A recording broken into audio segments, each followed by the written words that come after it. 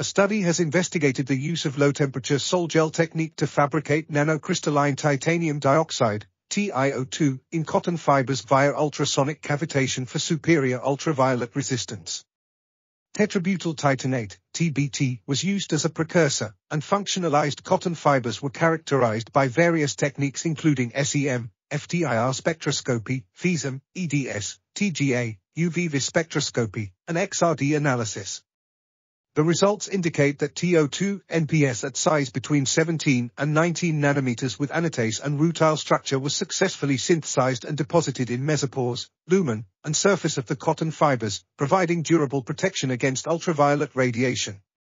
The study suggests that low-temperature sonochemical synthesis of metal oxides nanoparticles and deposition in porous textiles has significant prospects for a broad range of functional applications. This article was authored by Mohammad, Neaz, Morshed, Xiaolin, Shen, Hridam, Deb, and others.